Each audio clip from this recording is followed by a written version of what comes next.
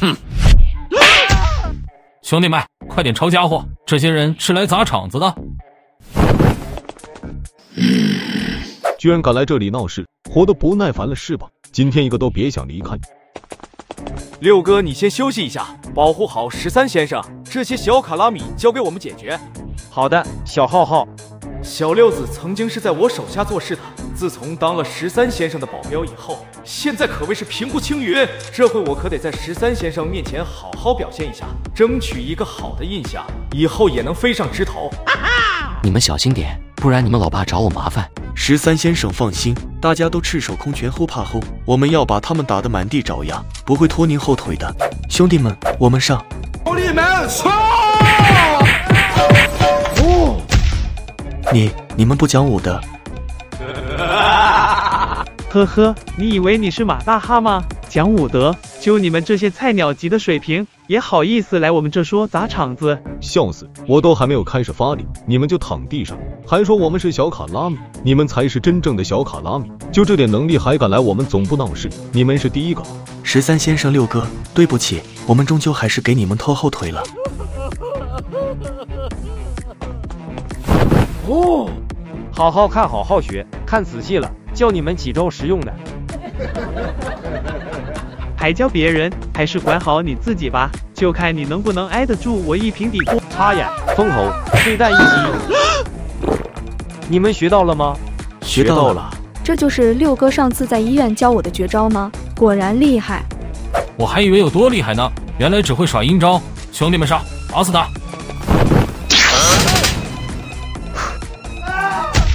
住手！你们是谁？居然敢来这里撒野？有两下子吗？让他尝尝我们兄弟俩的厉害。哟呵！大惊小怪，有你个头啊！八卦掌！卧槽，这都什么人？谁惹到这样恐怖的练家子了？不行，要镇定，不要慌。兄弟，你们什么意思？我们好像不认识吧？为什么来砸我的场子？老大，你流汗了，要不要我帮你脱掉外套？就你屁话最多。呵呵，不要拿小弟出气嘛。我为什么来砸你场子？我说我是出自正义，你信吗？呸！我才不信，肯定是我动了你的哪块蛋糕。天底下没有永远的敌人，若是你也想搞一手，我们完全可以合作，没必要这样大动干戈。你连你公司资金周转困难都解决不了，有什么资格跟我合作？况且我不屑于赚你这种黑心钱。什么？那些人是你搞的鬼？不，你想多了，那些只是蝴蝶效应，我只是让他们调查了你一波，没想到他们自发的和你断绝了交易往来。你到底想怎么样？不，这句话应该是我问你才对。你底下的人不是威胁安安说，他如果还不起钱，就要找他的亲戚朋友算账吗？我身为他朋友的姐夫，你觉得我有权利管吗？朋友的姐夫，欠债还钱，天经地义，难道他就不该还钱吗？是该还钱，但不是还高利贷。你以为你那些手段套路我会不知道？什么套路？大家都是你情我愿的事情，况且我们也没真拿他怎么样吧。既然这样，那我们也来算一笔账吧。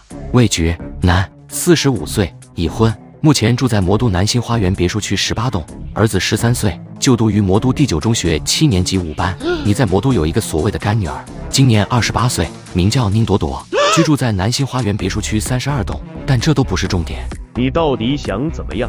去年5月，你跟太阳基金会借款5亿，说是公司用于运转，抵押物就是你在魔都的所有房产以及名下的5辆豪车。原本合同规定是在今年3月归还，但前提是你真的将这笔钱运用在了公司周转上。但是你的这笔资金却拿去购买了南新花园的那2套别墅。虽然你做得很隐蔽，但还是被我查出来了。怎么样，魏老板？现在你违反了规定，这笔钱你是不是该还了？我这笔钱怎么用，那是我的私事，跟你有什么关系？你又有什么资格管我这事？就凭13先生是我们太阳基金会的老板，你说他有资格吗？马有龙理事长，你刚才说他是太阳基金会的老板。13先生，抱歉，是属下来迟了。经过调查，这件事是我们审核方面出现了纰漏，是我的问题，还请13先生责罚。算了，既然现在事已查明，我就不再追究你的过错了。限你3天之内收回这笔款项，并且将这个魏局永久拉入失信名单。后续你再操作一下，把他征信封杀。好的，13先生，这次一定不会出现分毫的纰漏。13先生，是我错了，您饶了我吧，给我1个月的时间，不10天，我会把钱一分不少的还给您，求求您放过我吧。特么5个亿啊，这可不是大白菜啊！3天的话，我去扫墓业都扫不了那么快，要是还不上的话，就要把我所有的房子都抵押，那我特么睡桥底吗？现在这个物欲横流的年代，虽然也有借贷者自己沉迷于金钱的诱惑之中，但如果不是有你这些人渣，社会怎么会变得如此乌烟瘴气？再说了，你们设局一步步引诱女大学生走上不归路的时候，怎么就不想想后果？饶了你，这可不是我说了能算的。我已经把证据提交给捕快了，至于怎么审判，那是他们的事情。证据？什么证据？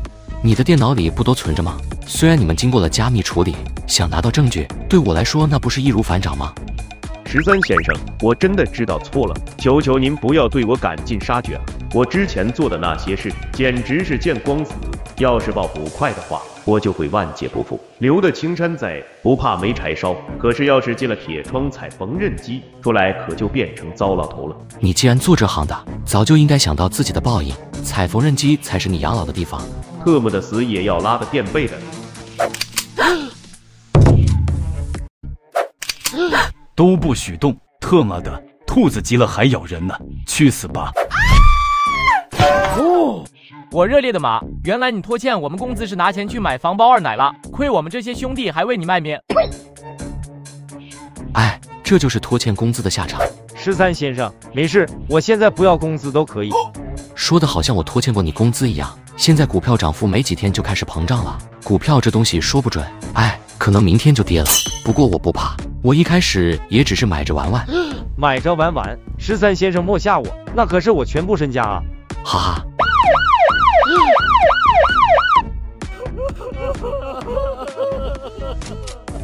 零捕快，你们捕快效率很高的吗？还不是你的情报很准确，我们办这些事情几乎没费什么功夫。对了，你怎么会卷入这起事件之中？哦，佑恩的朋友出了点事，然后就查到了这边，反正闲来无事，就想着给他一锅端了。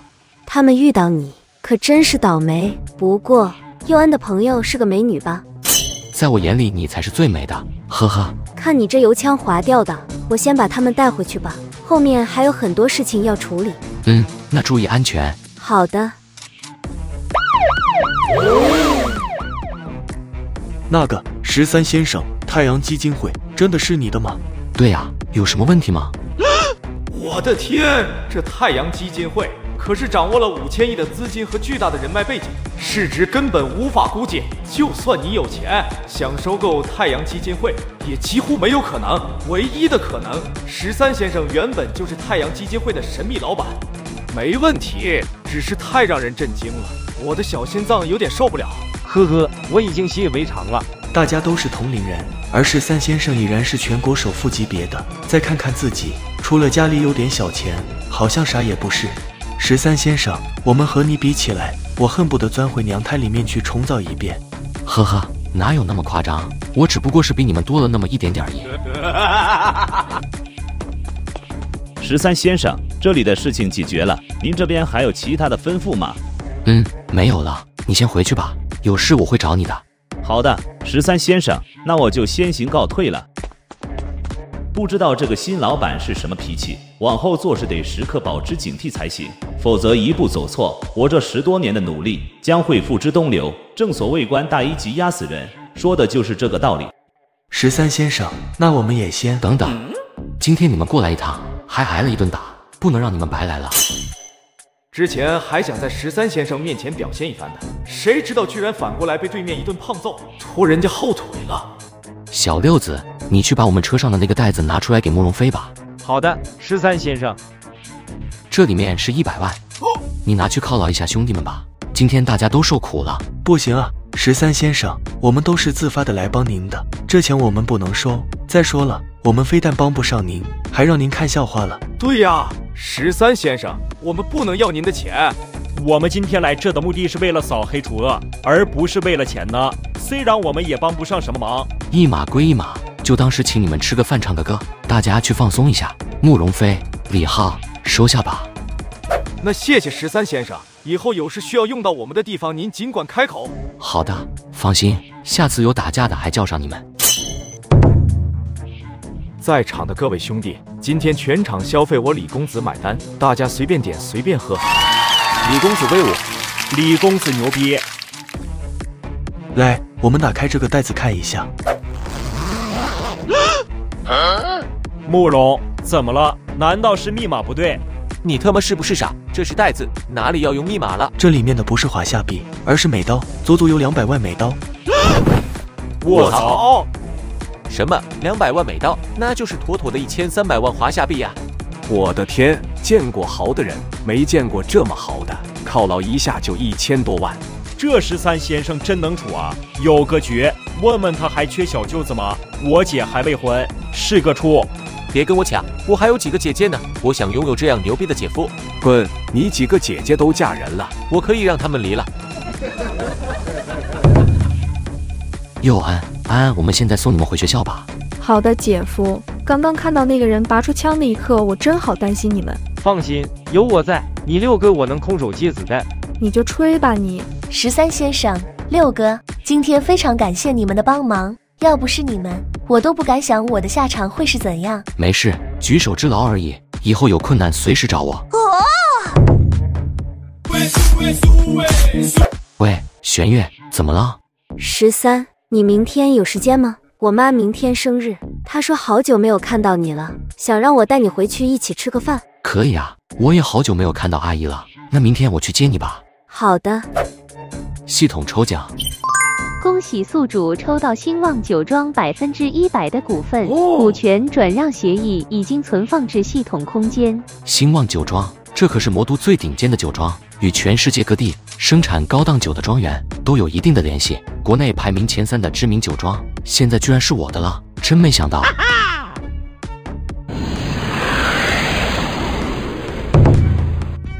林建军，你们眼里还有没有我这个大哥了？咱爸一去世，你和三妹就把他老人家的2套房子和2家店面瓜分得一干二净，可是半毛钱都不分给我们家，你们怎么那么自私呢？你也知道你是爸的儿子呀，咱爸病重的这些年，你们有来照料过几次？哪次不是我和秀兰一把屎一把尿的服侍他到终老的？我们远在魔都，也有自己的生活要过，咱爸是跟着你们一起生活的，不是你们管谁管。自从咱爸去世以后，你们每个月都来我们家闹，不就是惦记着咱爸那点房产吗？当时爸病重的时候，你们倒是跑得比兔子还快。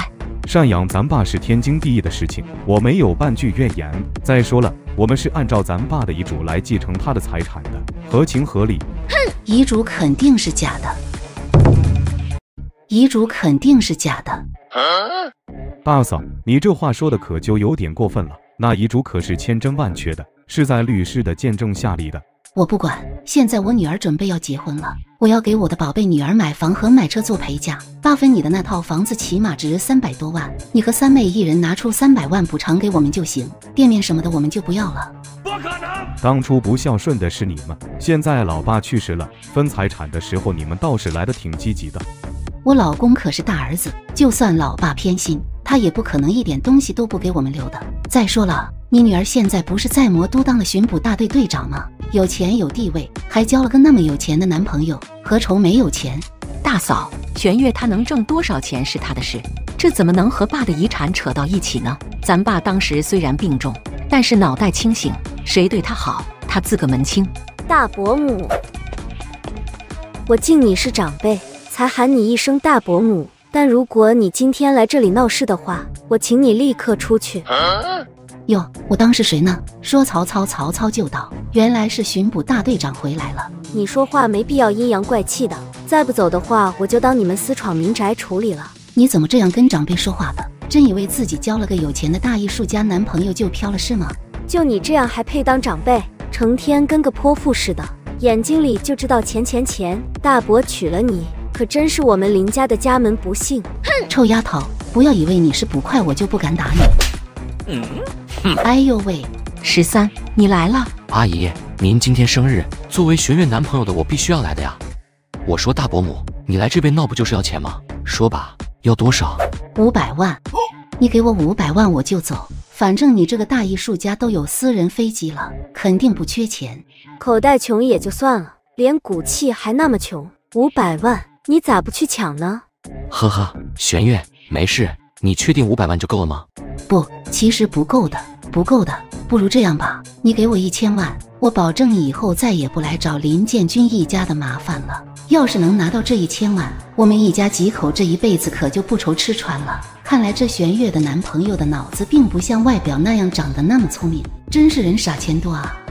哦，可以，这里面有2000万。什么？2000万都是给我的吗？哎呦，你这个臭小子，居然敢耍我，痛死老娘了！死鬼，我都摔成这样了，你还不快点过来扶我啊！你他妈是不是有病？说给又不给，我看你是故意弄我老婆摔倒的吧？大伯，你误会了，是大伯母你太着急了，我又没说现在给你，你抢什么呀？钱在我卡里，他又不会自己长腿跑了。对呀。那你说什么时候给？给你1年的时间，你要是不来骚扰他们家，我就把这卡里的2000万都给你。你特么把我当猴子耍是吗？是不是等1年后，你又要和我说再等1年？我不管，你现在就要把这钱给我，我保证再也不踏进这里半步。呵呵，不按我说的做那就没办法了，既然谈不成就算了吧。哎呦，我这老腰啊，我这是遭了什么孽啊？你们把我老婆摔成这样，必须要赔医药费、营养费和精神损失费。呵呵，见过不要脸的，没见过这么不要脸的，是他自己没有站稳摔倒的，擦破点嘴皮也好意思碰瓷。正好爷最近炒股涨了点，要不你们让我打断2条腿，我给你们赔个几十万。小子，我记得你是他的保镖吧？我劝你不要那么狂野。我年轻的时候也当过保镖，打遍天下无敌手的存在，你最好别惹我。呵呵，就你这几斤几两也敢和我叫嚣，真是不自量力。我告诉你，我可是练过的，不信我们比比。一会真比起来，可别怪我下手没轻没重，说我不尊老了。废话那么多干什么？你要是输了，那2000万是不是就是我的了？可以，但前提是你要打得过我家的保镖。输了的话，以后都不许来骚扰玄月一家。男子汉说话算话，一言既出，驷马难追。那就来吧。臭小子，我等下让你知道什么叫天高地厚，宝刀未老，一山更比一山高。大伯，好了，别废话那么多了，准备接招吧。哦，听到了吗？只有把武术练到极致才有的掌风，像鞭声一样。你只会闪躲吗，小卡拉米？怎么样？你这是不讲武德，趁我不注意，这属于偷袭。老公，你没事吧？疼死了，不能再战了，只能下次等他们不在的时候再找他们算账。我的腰子旧病复发，这次比试算你赢。我们走。大伯、大伯母，记得我们的约定。13啊，真是让你见笑了，第一次来我们家就遇到这种事。没事的，经过今天的事情后，他们应该会消停一会。如果后面他们还敢来找麻烦的话，您尽管知会我一声，我来处理。好的，那就先谢谢你了。对了，你和我们玄月在一起多久了？这丫头从小就有不少缺点，脾气倔，又爱较真，还喜欢逞强。这段时间应该给你添了不少麻烦吧？哼，老爸，什么叫我脾气倔，爱较真，还喜欢逞强？你不要坏我名声。你看，这不就暴露你的本性了吗？我们相处大半年了，玄月各方面都挺优秀的，就是睡觉老爱踢被子。什么？这特么惊天大瓜！看来他们的进展比我想象的还要快。好好的白菜被猪拱了。哦，不对，13那么优秀，不是猪，女大不中留啊。13，你胡说，我哪有乱踢被子？难道大伯他们又回来了？我去看看。原来是三姑你们来了。对了，今天大哥和大嫂有没有来找你们？呵呵，他们刚走不久呢。哟呵，想不到他们今天还挺好说话。按照平常，自己这大哥大嫂肯定会闹得鸡犬不宁啊，还想着过来看看热闹呢，没想到竟然没好戏看呢。咦，这2位小哥是谁呀？三姑你好，我叫13，是玄月的男朋友。旁边这位是我的保镖小六子。我的个乖乖，玄月你找的男朋友居然那么的帅气，这还配有保镖的吗？我是自愿跟着我家先生的，不要工资那种。居然不要工资？这小伙子长得那么强壮，可惜脑子进水了，给人做这种吃力又危险的保镖工作，居然不要工资。我也想要一个，晚上可以保护我。对了，给大家介绍一下，这位是我女儿娜娜的男朋友朴不成，他现在在魔都的最顶尖的酒庄做副总呢。不知13你在哪里高就呢？就自己做一点小生意，勉强能混口饭吃而已。13，这女强男弱可不太行。我们玄月那么优秀，你这个当男朋友起码也要旗鼓相当才行，毕竟帅可不能当饭吃。我跟你说，做男人一定不能比女人工资低，否则会被人说闲话的。阿姨说的对，就像我现在在魔都的兴旺酒庄做副总，这年薪嘛，也就小300万而已。虽然工资不是很高，但怎么说也比我们家娜娜高了10多倍，加上我们的福利也很好，能给我们副总级别以上的人配车呢。你呀，可不能混日子哦，男怕入错行，女怕嫁错郎，你懂我的意思不？我操，果然不是一家人不进一家门啊！这一唱一和的，不就是明摆着说我吃软饭吗？这个兴旺酒庄，不就是我昨天抽奖抽中那个吗？哎，虽然我现在挣的不多，但我觉得谈恋爱跟钱没关系，钱是永远挣不完的。我挣得够和玄月在魔都一起生活就可以了，对吧？不是哥们说你做人要有上进心，虽然现在玄月不嫌弃你，但谁能保证未来呢？你的目光不能这么短浅，要展望未来。在魔都买一套房子，少说也得千把万吧？难道你就想靠玄月一个人的力量在魔都买房不成？特么这波恩爱秀的，把老子都给整麻了。以前只听过林玄月的名字，没想到今天过来一看，竟然长得这么好看，这不是比我现在这个好看 N 倍吗？表姐夫，其实13在魔都已经有房产了。什么？他不是说做点小生意勉强混口饭吃吗？怎么就有房产了？对呀，靠着小生意挣的钱全款买了房，这个没毛病吧？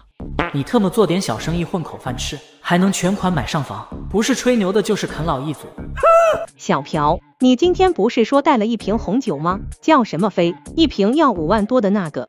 哦，你说的这个叫拉菲红酒，它是08年产自波尔多。别看它外表普通，这可是经过了15年的沉淀，才能挥发出红酒中的单宁感。就这一瓶红酒，目前市面上要卖52888元。我也是经过我的关系，好不容易才从酒庄里免费弄到了一支。不知道13你有没有喝过这么贵的酒呢？没有，我喝的拉菲一般是95年的或者82年的，这个08年的还真没喝过。这个自称副总的仗着自己的职位之便，在酒庄免费拿酒，估计不是1次2次的了。看来这个酒庄的管理有很大的纰漏啊！哈哈，那你今天可有口福了。对了，叔叔，我们有醒酒器吗？喝红酒之前得醒一下，像这种口感醇厚的红酒，大概需要醒1个半小时，才能拥有最好的口感。有的，在厨房，正好玄月他妈准备做好饭菜，我们去就做吧。叔叔，你家的醒酒器就这种？对啊，也是能装酒的样。唉，配不上我08年的拉菲啊，将就着用吧。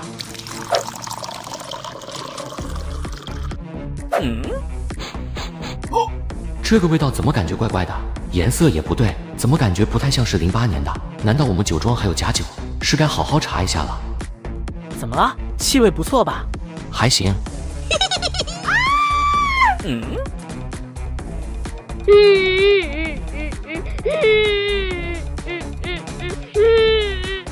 壮壮别哭了，快过来妈妈这。三姑你看，表弟把我的化妆品都搞坏了，地上全是我的化妆品，他居然还用我的口红在墙壁上画画。这有什么大不了的事情吗？不就是一点化妆品吗？有什么值钱的？你看。大呼小叫的把壮壮给吓哭了。三姑你怎么这么护短呢？明明是他自己跑进我房间玩，拿我的化妆品乱涂乱画。你和一个小孩子计较干什么呢？说到底还不是你自己房间门没关好。壮壮他还只是小孩子，自然会乱跑。你说这些多少钱？三姑赔给你就是了。这根本就不是钱不钱的问题，是他的行为很不好，你们还那么纵容他，迟早会害了他的。玄月表妹，我弟弟还是孩子嘛，皮一点很正常，化妆品弄坏了的话再买就是了。好啦，壮壮，我们不哭，我们出去玩吧，不跟你表姐好了。哼，玄月，没事，我给你出出气。小六子，收到，13先生。小朋友你好，没人跟你玩吗？你要和我一起玩吗？我知道一个更好玩的。真的吗？对，你过来，我告诉你。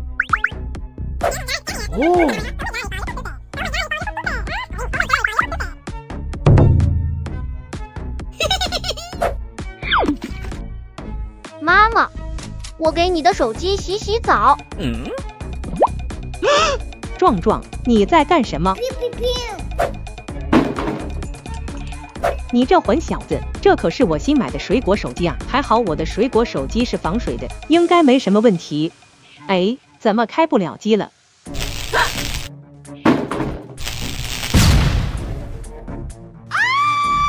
我的手机爆炸了！我打死你这个熊孩子！